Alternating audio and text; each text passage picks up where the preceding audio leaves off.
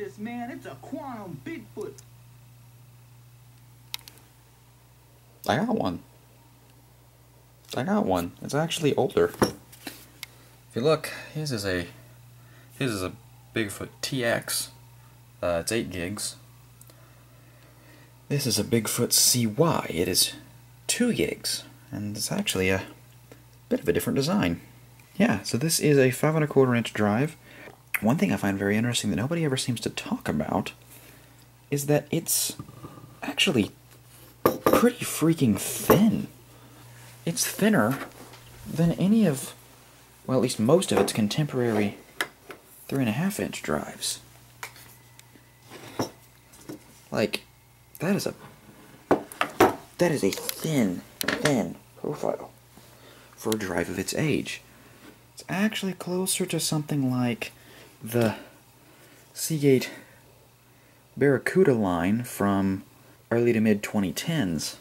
I guess the current ones are still kind of this way, but they're really thin.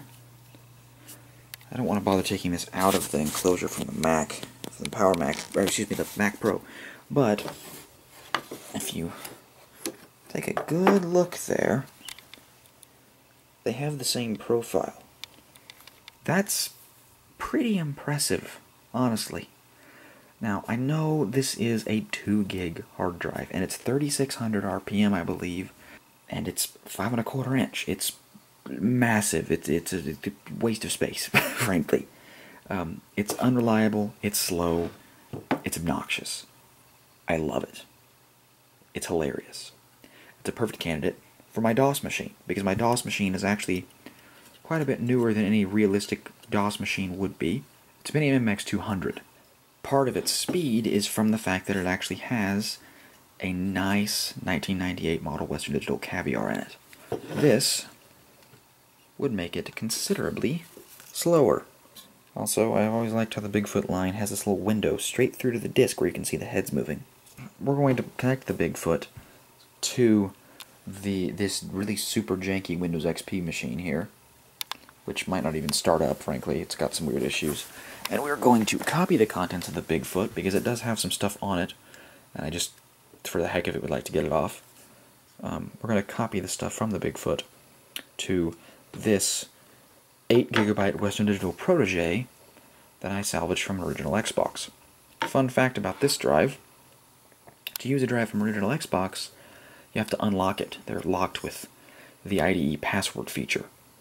That's a method of security to prevent console modification, actually, not actual security. So the password, or I guess password, is the console's unique identifier. So you have to actually find the console's unique identifier using homebrew software, and then you can unlock the drive. So that's what this is. And like I said, it is 8 gigs. It's not very big at all.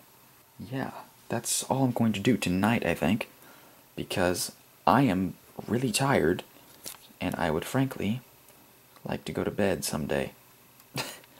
So it's currently 12:45, and I'm just going to see what I can get out of this thing right now. I have already tested the drive. At first, it didn't want to spin up. I mean, it spun up. It didn't want to pass its seek test. It did a couple weird things. But then after a couple power cycles, it was passing its seek test consistently, and it seems fine now. Probably just got a little banged up in transport, and now it's fine. So, yeah, I mean, I ordered this off eBay, so yeah, it was a steal at $20. These things are normally around 30 to 40. This was 20 because it was untested, I believe. So, yeah, pretty sweet. Alright, so I got the Bigfoot laying on top of the machine just because it seemed, honestly, the most secure that way. I didn't want to bother putting it in, actually. The Protege is actually slaved to the optical drive. Remember, we can't slave the Bigfoot to the optical drive because Bigfoot ain't no slave. Anyway, let's turn it on and see what the heck the thing does. It may not even power on. Oh, no, we're good.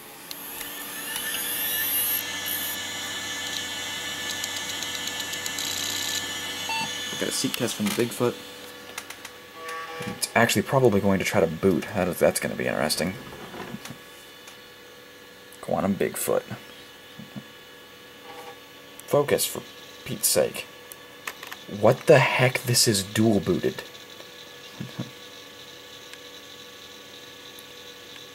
Dual booted with Windows 98 and 2000.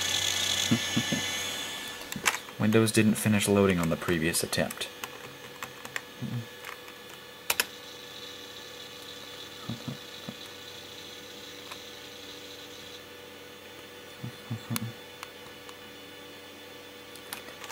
Okay, so then...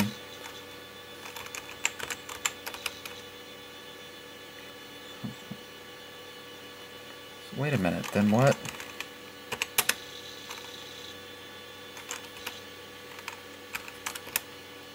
There's only one partition. Also, what's on this Protege? Oh, right, the Protege has a Mac partition on it. That's right. Yeah, let's just see what the heck we're even able to do here. I'll have to find a disk that I can use to boot from.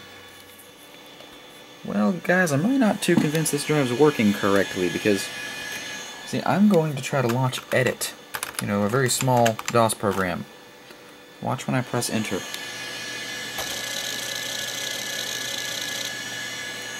Why would it be doing that?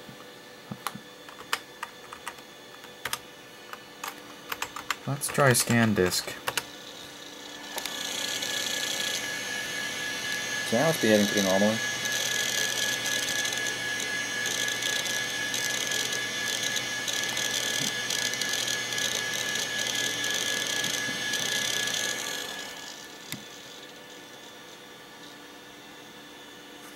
Yeah, we'll do a surface scan. Ah, yes. That might be all it is. Holy crap, that's fragmented. Wow. Wow, that's bad. And obviously we've got some bad sectors that... Fun fact, oh.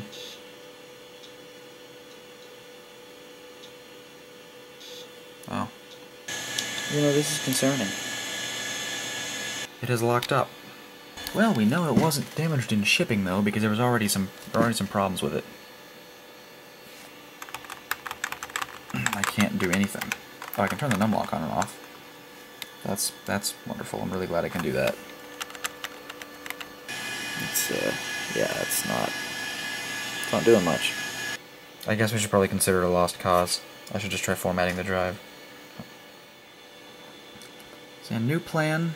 Here's the drive. It works for the most part. Like, there's some random pictures in here and stuff. It's slow, don't get me wrong, but stuff is here. It's like working, sort of. Problem is that some things are just... let's just give it an actual full format. We'll do it as NTFS. It's only 2 gigs, it shouldn't take too long. Yes.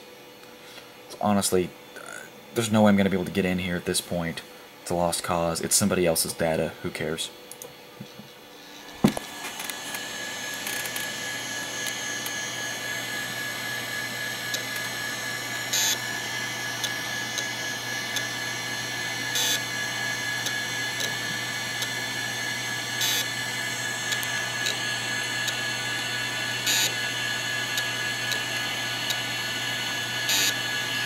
Yep.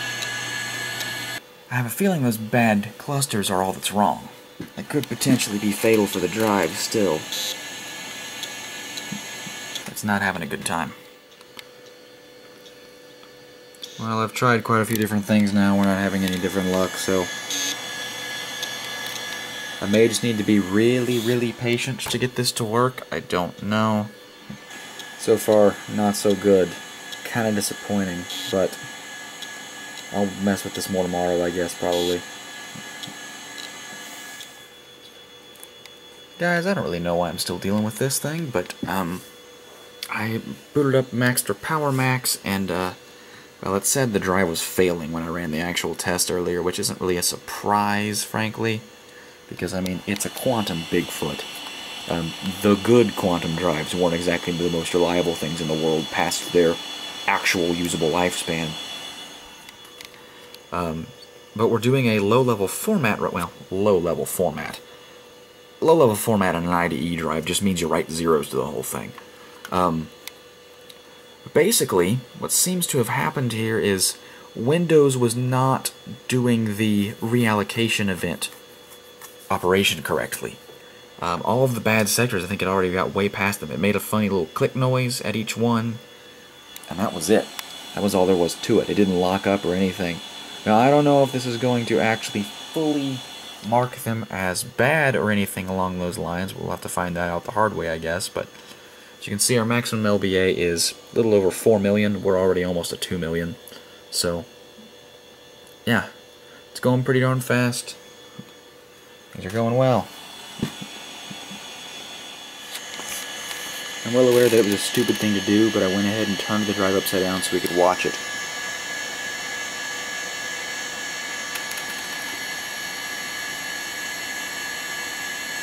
It's hard to tell, but that head is definitely moving. Very slowly.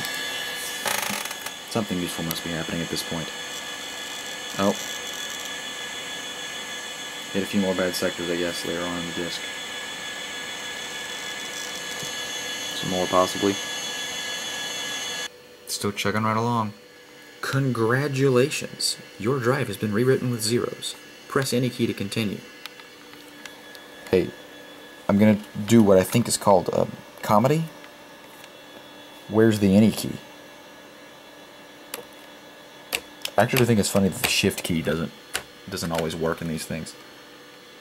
J works though. Alright, well, let's go ahead and turn the machine off. And we're going to boot back into Windows XP here in a sec. So we've got something of a good sign here. We've got unknown disk. Need to initialize it. This has been initialized. New partition. It's primary, blah blah blah.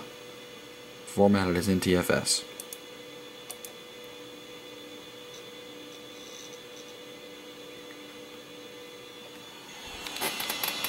And the question is, does it stop? Unfortunately, yes, it still does.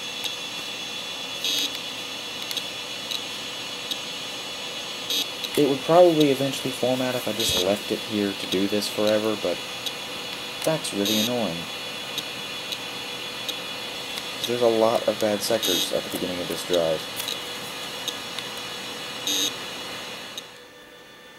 What the heck? It's not midnight. I must have the time set wrong. That's not why I started the video. Let me fix that real quick. That's... yeah, it is, PM. Yeah, there we go. Yeah, it's a new day. And I finally got the drive to format. Fully. That's not a quick format. It turns out the first, like, 200 megs of the disk are damaged, which is not really a good sign for its health. But, as long as I don't try to format that part, everything is fine. So, I created, like, a tiny partition there. Didn't assign it a drive letter or format it or anything. Then created another one that was the rest of the disk and deleted that one so that DOS would see that as the only one. And here we are. We now have a 1.7 gig DOS partition. It's supposed to be a 2 gig drive, but you know, you take what you can get with drives of this age. So, yeah. Yeah, so we're going to put this in my Pentium-1 now, and we're going to install DOS on it. Now, before we go crazy change or anything, I'd just like to make sure this works as is.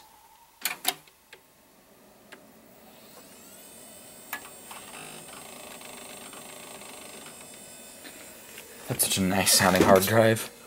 I love those old caviars.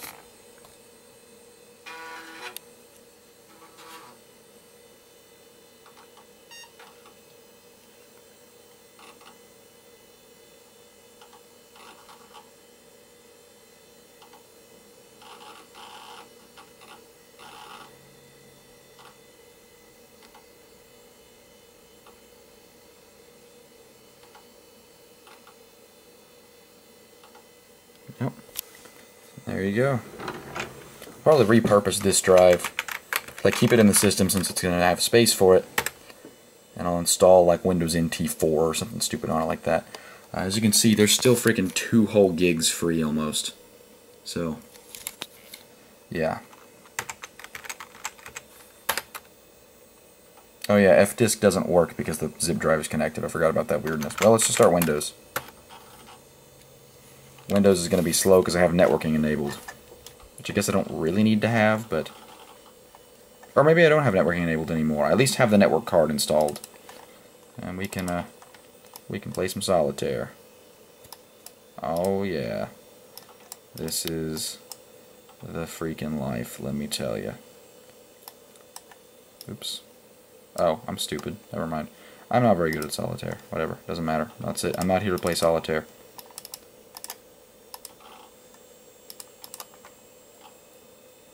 I don't think the sound is working. I don't know why the sound isn't working. Maybe I plugged it in the wrong port, but yeah, so that's working. Let's go ahead and swap in the Bigfoot. The Bigfoot. Wow, I screwed that up somehow.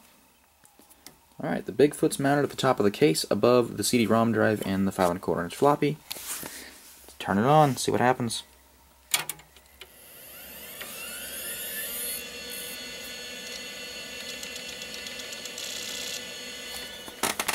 Sounds good. Well, obviously we're going to get a boot error because there's nothing on there. And there it is. Well, let's put in our DOS disk. I guess we'll keep using PC-DOS 2000.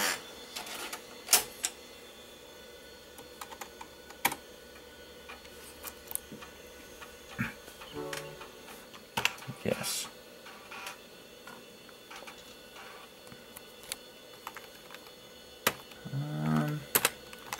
Clock is way off, actually.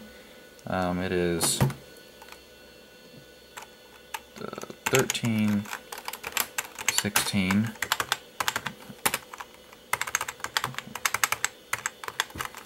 Don't actually even know what that is, but sure.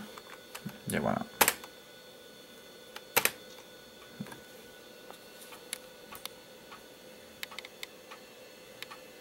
And here we are. We are installing DOS.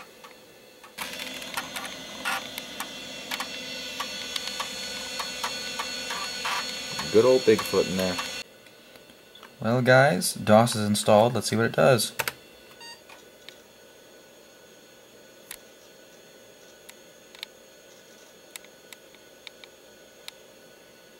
And there we are. We're at the PC-DOS shell.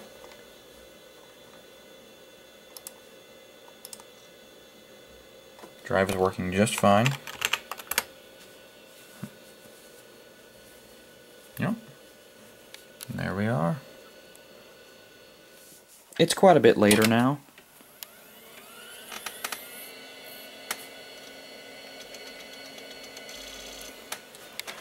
My Pentium-1 motherboard here does some weird stuff sometimes, and it just decided that it wasn't going to post for like over an hour, so I just gave it a while and came back to it.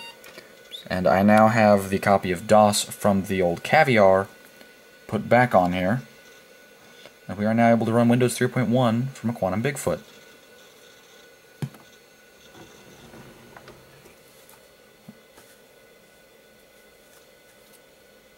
I'm shocked at just how much quieter this drive is than the Caviar. It's kind of hilarious. And here we are. It is noticeably slower than the Caviar, which that was the goal. Just check the clock. Is that right? Okay, yeah, it's still keeping time. That's good. Really haven't done a whole lot with this Windows installation. I haven't even set a wallpaper. Oops. What? Wait, what? If you double-click the Windows 3.1 desktop, it opens the Task Manager? I literally didn't know that somehow after all these years. Okay, that's weird. Let's open the clock again. Yeah, why not? Yeah, everything's working. Except that. That's concerning. Is that my graphics card being an issue or something else? I think it's... What the heck? That's got to be my graphics driver. This is an S3 Verge DX. It was never designed to run Windows 3.1, but it has a driver for it, so I thought it would work. That's really odd. There's the driver. Yeah, that is bizarre. Okay, so could also be that I'm running in true color mode, which Windows 3.1 was also never intended to support. I say true color. That might just be high color. I don't know.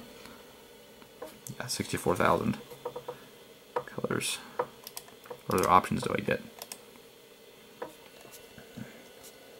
Oh yeah, I didn't pick true color because it was causing some other crazy issues. So let's take it back a notch. See if that solves the paintbrush problem that I've never before noticed. This drive has a way nicer sound than the Caviar as well, in spite of being quieter. I just really like the spinning sound. Yep, that solved that. Well, I guess, guys, you can't use MS Paint on Windows 3.1 with True Color enabled. Weird. Also, Windows looks practically no different between 256 colors and 65,000 colors, because Windows 3.1 was only designed to support 256 colors, and that's it. So, yeah. Anyway, Bigfoot has been installed in the machine. Also, there's my little PCI postcard down there I was trying to use to diagnose the issue I was having, but nothing was actually even popping up. The only thing that was of note was that this far right LED, the one that's a little dimmer than the others, the frame LED, was not coming on while that was not working. I don't know what that means. It means something, I guess. Yeah. And the middle one being off is normal. Baby AT motherboards don't have a 3.3 volt rail, and that's what that light indicates. So, yeah, let's turn it off.